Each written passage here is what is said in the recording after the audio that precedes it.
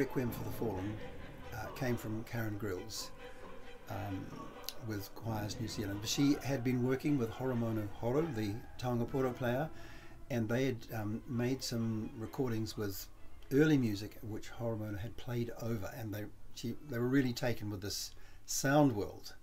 And the idea came up that a piece would be written, I think it was called Cororia Gloria, that was its original kind of working title, and I thought that Requiem for the Fallen would be simple and closer to what it was really going to be about. And so then we were invited, I suppose, to apply to do the piece, and maybe other composers were considered, I don't really know, but Vincent and I got the job of creating this piece. Vincent, first of all, he came up with an aria that comes at the end of the piece, which is the old soldier looking back and reflecting. Dropped bayonets rust, the machine guns to have gone, badges flake to dust. Oh, my loves, my last remembered.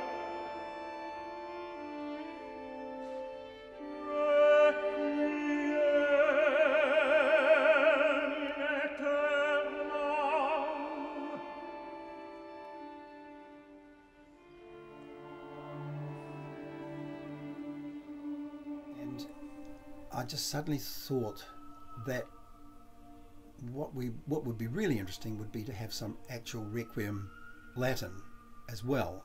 And so we then worked on a series of movements where you would have the Latin words of something like Dies Irae, Imparadisum, and the Latin words would be interwoven with Vincent's interpretation in the context of the First World War, which was a really terrific idea, and he was very quick to respond to that and produce amazing words, which I then had to find music to fit.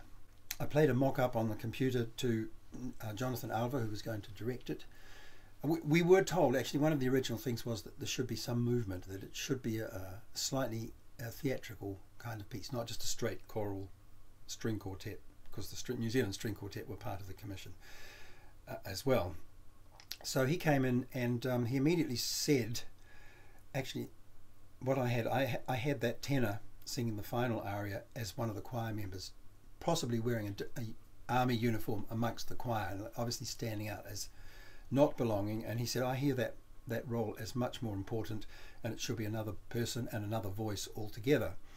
And then we decided I would need some more material, so we wrote the Memento Mori solo for him that was added after Jonathan had seen the score. And then, of course, he choreographed the whole thing and made it into a journey through the imagination of that old soldier, the old cobber, and then created all the movement for it, which produced a piece which I think communicated much more widely than a straight choral string quartet Taonga Poro work. One of the challenges that arose very early on, and I made sure that it did come up early on, was where it was going to be performed, and that was in St Paul's Cathedral in Wellington, which has an enormously long reverberation time. It's not an incredibly loud reverberation time, but it's like 10 seconds worth after you've struck a note or hit, sung a single note, then it'll just ring on. So the whole piece was going to be washed in reverb. So I had to compose it so that it was slow enough and there was sufficient pace for it to actually work in that space. So I kind of changed my language a bit, except I didn't obviously keep to that, because I thought if the piece is ever performed somewhere else, it's going to be ridiculous that, for example, the string quartet's just playing long notes, which would be all right in there. So they have more complex things which get a little jumbled up in that reverberation. But that was fine.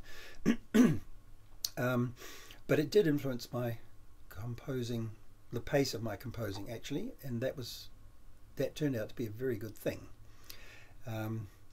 And in that performance, of course, Jonathan again came to the fore. He walked into the cathedral and he said, well, right, we're going to put the stage right in the middle and turn all these seats around to make it audience on both sides, put everybody closer to the performance, and kind of take the very long section past the choir, the organ and stuff, a little bit out of the piece. When it came to be performed in the Dunedin Town Hall and the Auckland Town Hall, I was actually worried that, you know, there wasn't going to be enough music to survive, but it turned out to be absolutely fine, and those natural but not huge reverberations added colour and didn't detract from the piece. In fact, maybe have even helped.